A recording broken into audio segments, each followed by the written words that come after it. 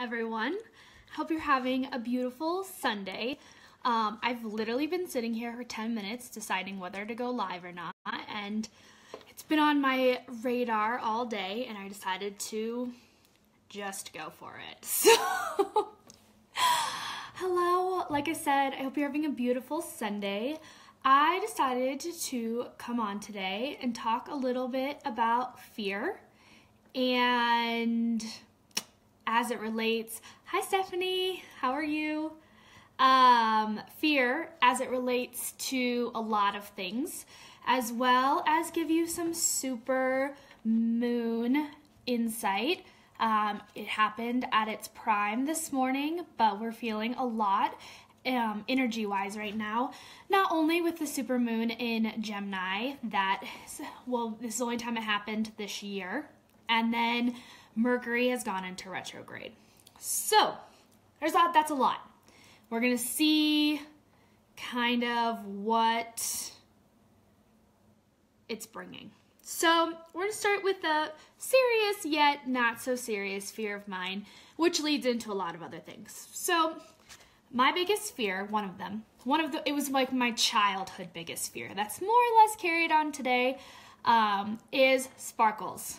So I know it's weird and something that I didn't really like to share publicly / I still don't. And it's weird, guys. It's really weird. But one of my biggest fears is sparkles. And a lot of you are thinking, what does that even mean? And honestly, let me just give you a brief background into my childhood. So what this meant is that people couldn't come into my room or my sacred childhood space, if they had sparkles on them. Their shirts, at the time when I'm talking about this, people really weren't wearing makeup yet, so makeup wasn't a big deal. It was mostly clothing. And at the time, Limited 2 was really popular, and Limited 2 sold a lot of sparkly stuff, on top of the fact that I shopped at Limited 2. So what this also meant is that when my mom would take me there and she'd make me try things on, the floors were covered in sparkles. And I would stand on to the chairs that were in the dressing rooms to try things on so that I didn't get sparkles on my clothes or my socks or myself, heaven forbid. So I would be super weird. I would touch things to make sure the sparkles don't come off, and then if they do, I'd lick them to get rid of them. Like, that was the most immediate way to get rid of the sparkles. It was weird, guys, and it still is. So why did I have this fear? I can't tell you. But it was bizarre. So no sparkle clothing, and it led to some trauma. Kids thought that it would be fun to throw sparkles at me in art class. You know who you are because you're friends with me on Facebook, and you'll probably watch this at some point. My grandma thought it was just hilarious and would, to this day, still sends me cards for the holidays covered in sparkles. Or people would wrap my Christmas presents in sparkly wrapping paper, as in, like, I had to overcome this giant fear in order to get this gift at the end of the tunnel. So with that being said, okay, I had this fear of sparkles, and it still kind of exists today. Today I have this, it's driving me crazy. Oh, okay. So I bought this, you could call it kimono, and it's covered in gold and stars, and I had been planning on wearing this for the supermoon. And so when I bought it, got it at Nordstrom Rack, and of course I rubbed it to make sure the sparkles don't come off, and you don't think they do. So I got dressed this morning, and I was sitting on my couch, and I saw sparkles on the couch, and I was like, that's weird, like, this must be from all my new makeup stuff, like, not a big deal. I let it go. I've come a long way. But then I got into the car and I took my backpack off, and the back of it was covered in gold sparkles. And I was like, okay, all right, you know, we're going to leave it. It's fine. We've come a long way. We're leaving it. So I've been really good today. I've worn this all day long. I love it too much to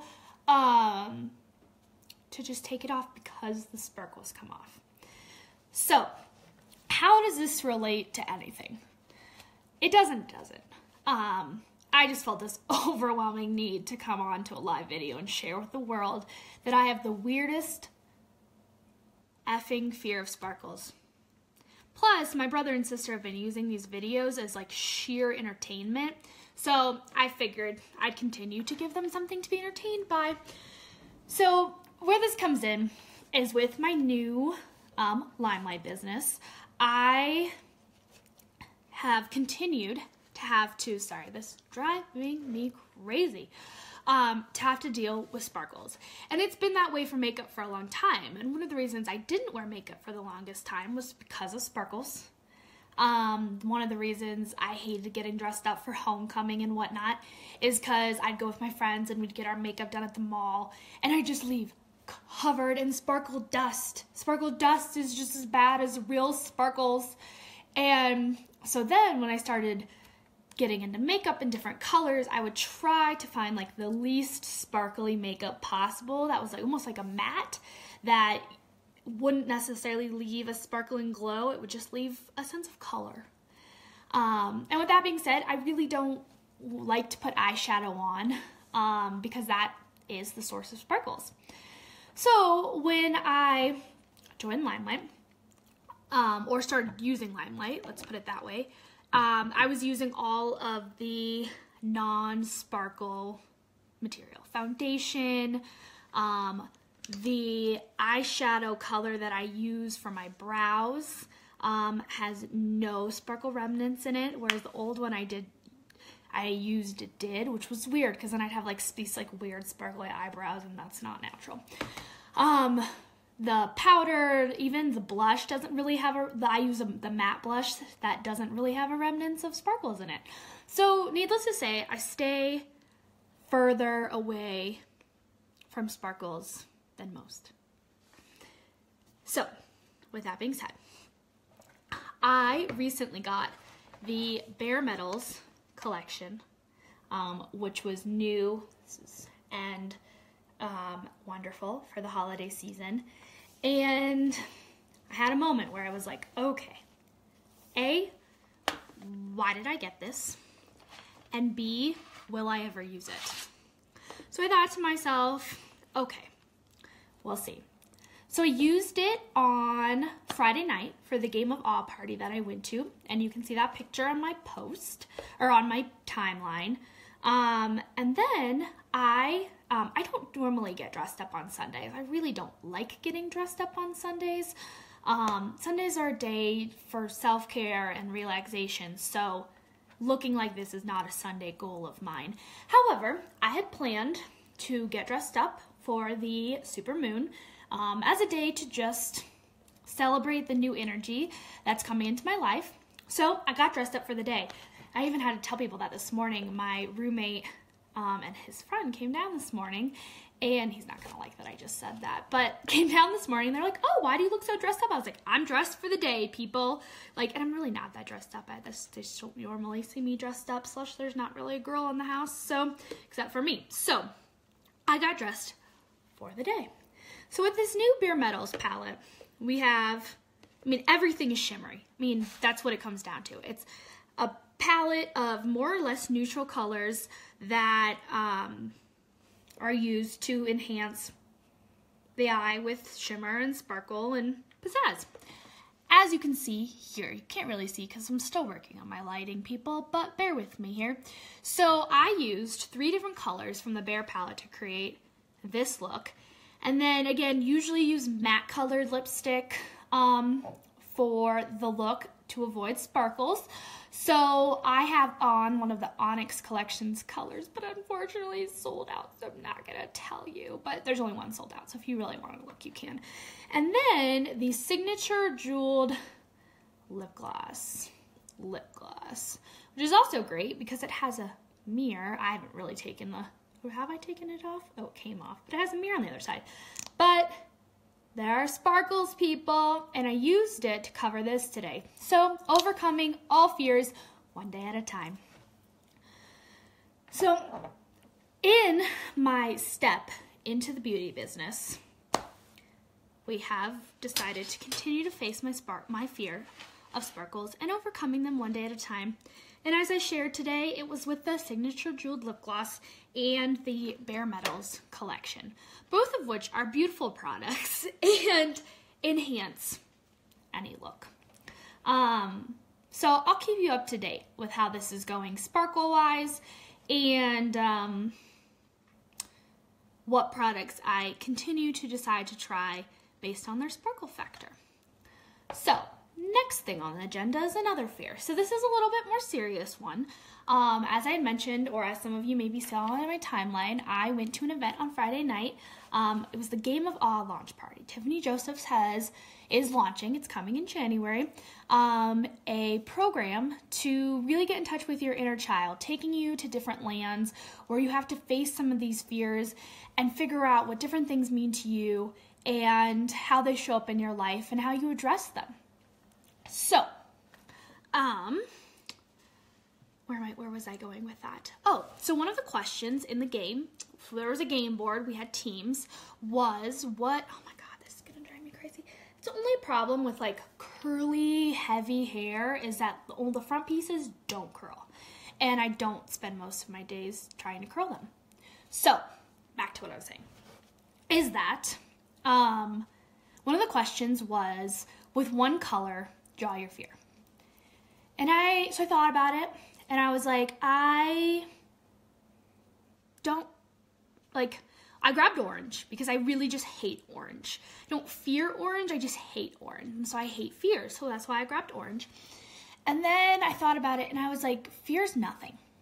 So, for me, fear is the idea of nothingness, and there being nothing left or nothing for me, and that, hi Savannah, and that there will be nothing for me to overcome or to face. So I didn't draw anything, except I drew an orange frame around the piece of paper because I felt like I needed to obey the rules and have a color.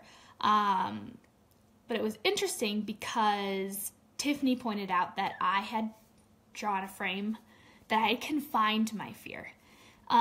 There was another person there that just held up a blank sheet of paper, but I had decided to confine my fear, which was interesting, and I still haven't quite figured out what that means yet.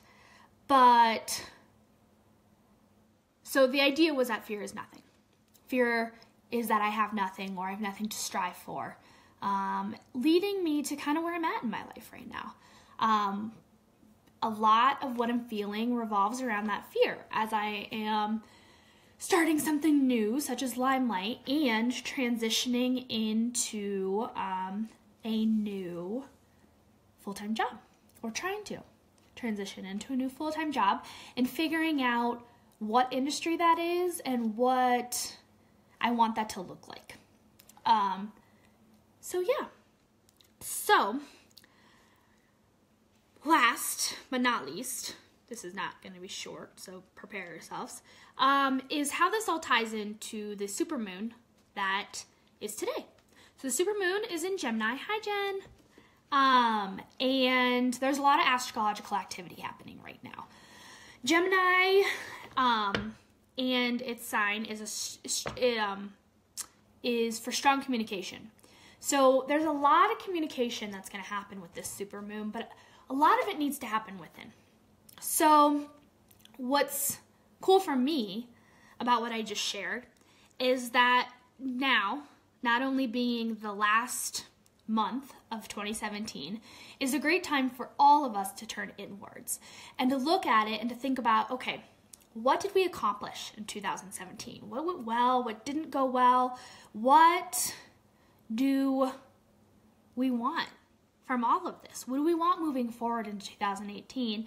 As some of us, whether you do New Year's resolutions, whatever energy you want to take into 2018, now is a great time to turn inwards and to face a lot of it, the good and the bad.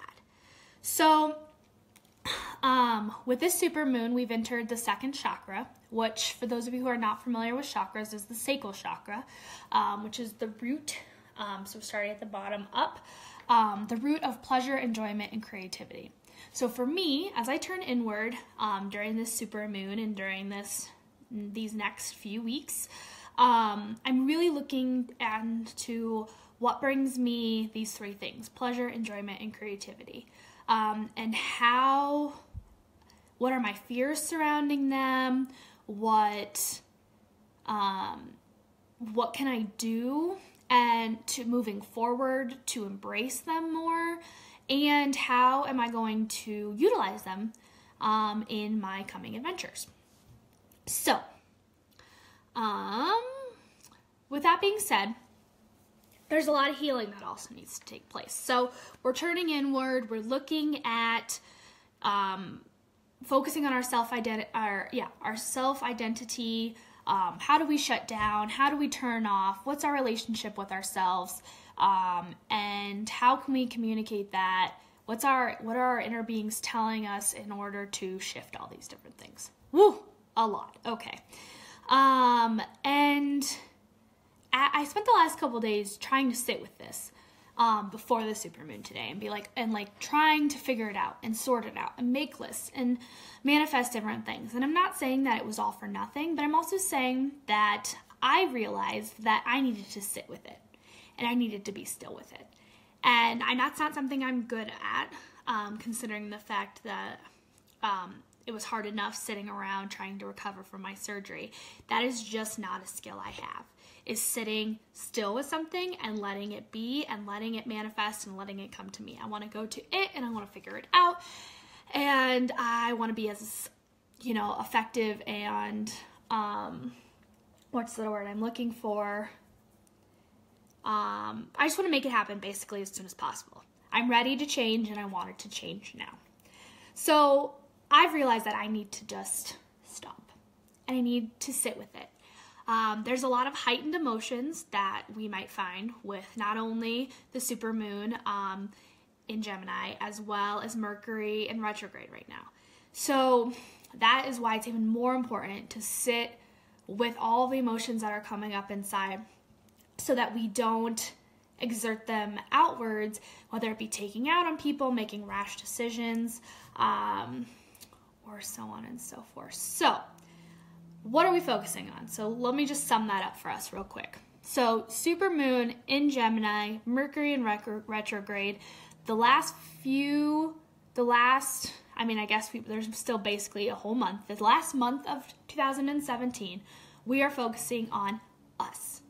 What do we want for 2018? What is our soul telling us? And how are we going to channel pleasure, enjoyment, and creativity in all the senses for the next year so that we can be an even greater version of ourselves and continue to grow? I know for me, that's what I want to do, as I want to keep growing. And there's a lot of transitions. Life always hands us transitions, whether it's a job transition, a living situation transition, whether it's to a new state or just a new place in the city or a different city in your state. There's just so many transitions. There's always something that comes up and you're just like, what? Can I just get a break for a second? I feel like that's what I was asking myself for a lot of 2017 is, can I catch a break between I've moved way too many times this year, hip surgery, et cetera, et cetera, et cetera. And I kept asking, give me a break. I've been asking for the universe to give me a break. But instead, like you said, for the last month, I'm going to give myself a break. And I'm going to turn inward, just keep pointing inward, and root down in my sacral chakra and I'm not figuring it out. I'm going to sit still and meditate. I can't quite do yoga yet, but turn inward and listen to what I need and what is calling me to embrace all these different things. Okay, I think I hit the main parts of that. So something for us to keep in mind, and then I'm going to do a goddess reading, is that we are powerful beyond measure. Marianne Williamson said it, everybody says it, we as human beings are powerful beyond measure. But as I said, in my process of turning inwards, my recommendation for everyone else is to trust the process and to trust your heart. This is not a month to be logical. That hit me hard because I like to be super logical. We're sitting with our emotions, we're trusting the process, and we're trusting our heart. That's hard to do, but that is my recommendation as we finish the month out. So, that being said, I am going to pull 3 cards out of my Goddess Oracle. For those of you who are not familiar with oracles, oracles are a little bit different than tarot cards. Tarot cards have a specific number of cards in each deck. They're more structured, and they're a little bit older in their tradition. Oracle cards can use anything from goddesses to fairies to angels to animals to help turn inwards and to think about different things. There's not really any rules. I get to be the game maker in my oracle readings. So there is a spread that I prefer to do with my oracle reading, and it's called the Yoni spread. For those of you who don't know, Yoni means power, which is, again, really rooted in that sacral chakra, so we're tying everything together. And what this Yoni spread is doing is it's helping us heal our feminine self, and there's 3 parts to that. So the first is how we are going to nourish the wholeness in our wise woman. The second is nourishing wholeness in our emotional bodies. And the third is nourishing wholeness in our sexuality. So I've shuffled my cards and I'm going to spread them out. I'm going to pick 3.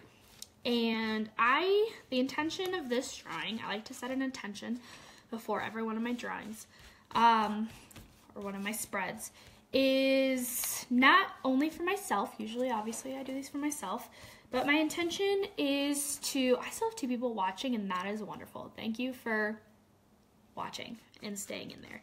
So the intention of this spread is for all of you out there who are watching, who are listening, who are feeling the emotional effects of the astrological activity. There's even way more going on than I even shared.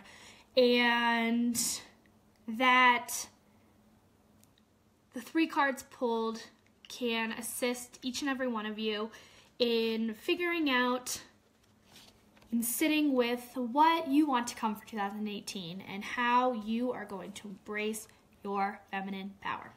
Okay, so there's my 1 card. There's my 2 card. And there's my 3 card. Okay, so as I mentioned, the first card is nourishing the wholeness of our wise woman.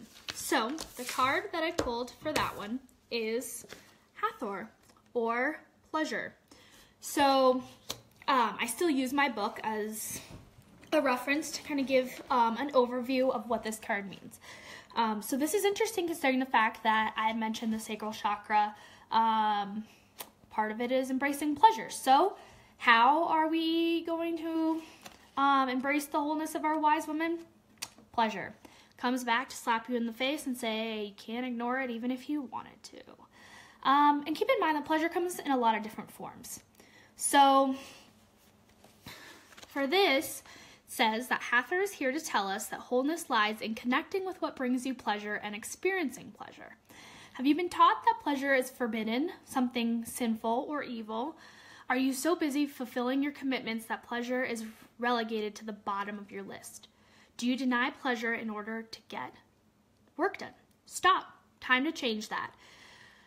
Pleasure relieves stress and relaxes you and refreshes you. It's the body's way of expressing health and vitality. Pleasure is the oil that keeps you lubricated and lush. There you go. Heather says that since you have chosen to be here in a physical body, as we all are, you might as well enjoy it. Don't wait for others to fulfill this need. Plan to give yourself pleasure daily, and you'll find satisfaction dancing with life. So for all of those that are only thinking in a purely sexual mindset right now, keep in mind that pleasure is anything from a bath at the end of a long day with some rose oil in it or a bath bomb to going to a movie by yourself. That's on my list of things to do this week. I want to see Lady Bird really badly, and I'm going to take myself to the movies this week to see it. So it doesn't mean coming home at the end of the day and doing what you need to do. It's way more than that. So keep that in mind.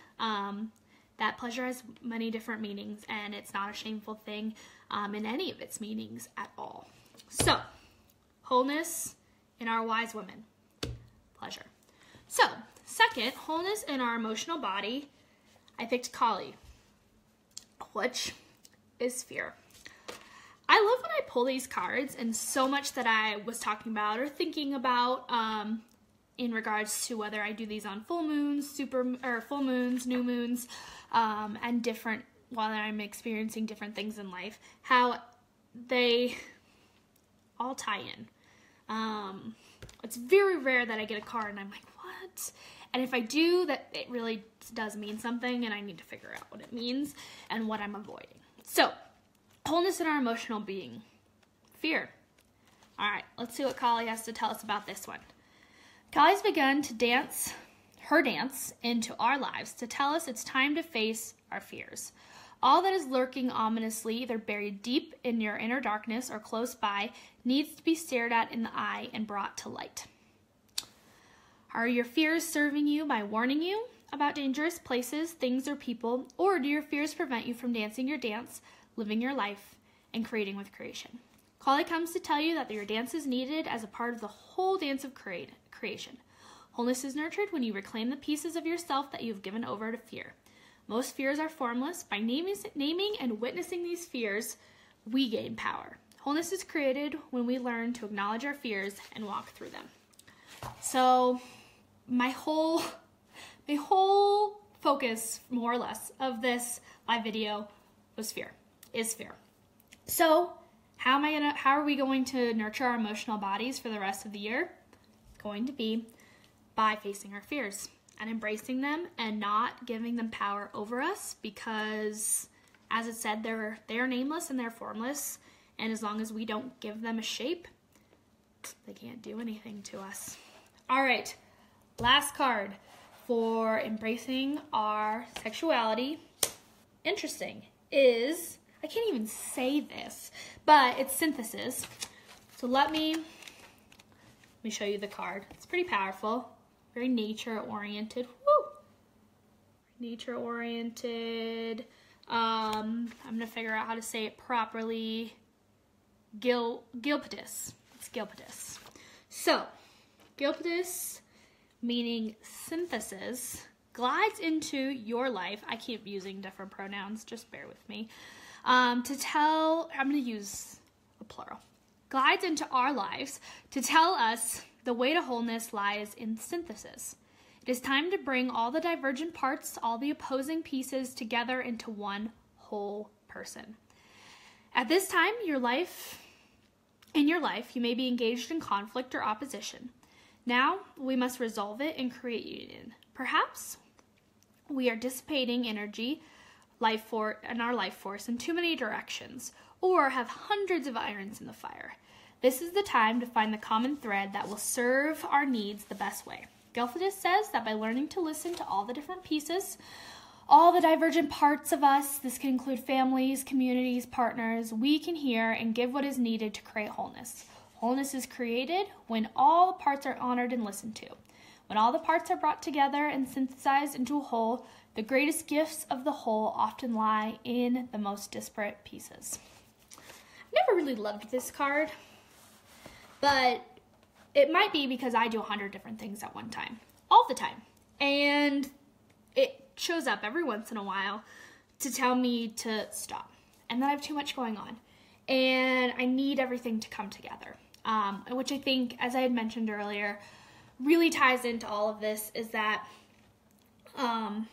in order to embrace and define wholeness in our sexuality, which is also just our feminine power, is that we need to stop giving our power over to so many different sources. And I can tell you right now, I've been doing that for months. And I am working on saying no more and not committing to 100 different things, 100 different jobs. But I know that's still something that I need to work on. So for you, I recommend figuring out what are you doing too much of, what are you overcommitting to, and what needs to happen, what all the pieces that you've spread out, what do you need to let go of in order to kind of, I would say, imagine it as like a little tiny puzzle, and there's just a few pieces, and those need to come together, and they fit perfectly together, and that's the synthesis that that you need, are those 3 pieces. Instead of there being 100 pieces in a puzzle, you only need a 3-piece puzzle. And even though it might sound easy, which those are easy, but ignore that part of it, is that creates the synthesis that we're looking for. Okay, so thank you for joining. Thank you for all those who watched. My phone is on low battery now, so, oh my gosh. Okay, we're gonna, oh no, it's not gonna let me do that. Hold on, people. Okay, low battery, but I think that's about it. So you've learned today about my weird fear of sparkles, the fear of nothingness, meaning a lot more than it sounds, what the supermoon and Mercury and retrograde is bringing us for the rest of the year. And I encourage you, if you're into it, to sit with the 3 cards that I pulled. Hathor for pleasure, for the wholeness in our wise woman. Kali for fear, embracing the wholeness of our emotional body. And Gilphidus for wholeness in our feminine power or sexuality. I encourage you to sit with those, figure out what they mean to you, and what you need to sit with and manifest and call in for to complete the rest of the year and go into 2018 with a killer sense of power and self-confidence and badassery, for lack of a better word. Thank you so much for joining. Next time I will post that when I'm actually going live. That's maybe more planned, so in case that's what people like. I'm still pretty new to this, but I appreciate it. I hope you have a beautiful rest of your Sunday night, and I will see you all soon. That would have been so great had this button worked. And we are finishing now.